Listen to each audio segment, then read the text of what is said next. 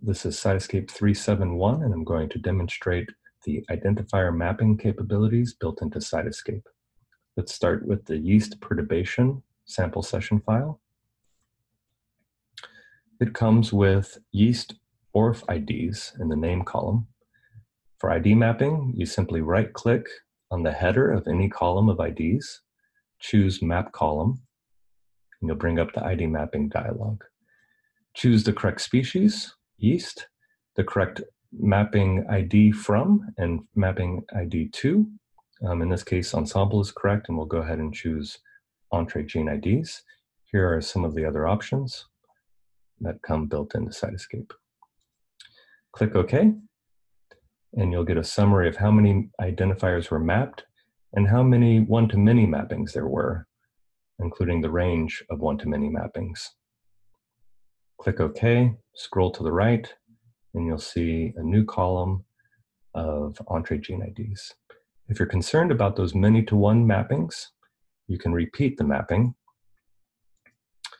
but this time deselect force single, and it'll return a list of Entree gene IDs for each ensemble source. Click OK, same result, summary, scroll to the right, and you'll have a second column of Entree gene ID lists.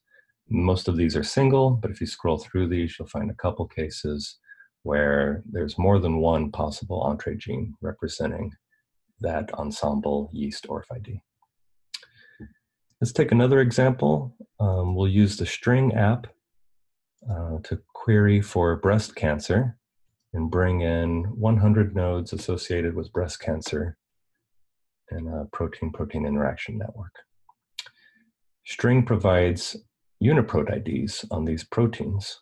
You can, if you're interested in gene identifiers, you can use the ID mapping tool to, again, right-click on the column header, choose Map Column, choose the correct species.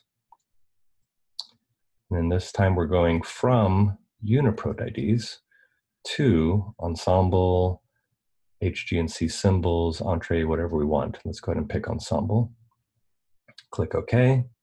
Again, we'll get a summary. Click OK, scroll to the right, and now we have gene identifiers from ensemble associated with the original protein identifiers from uniprot.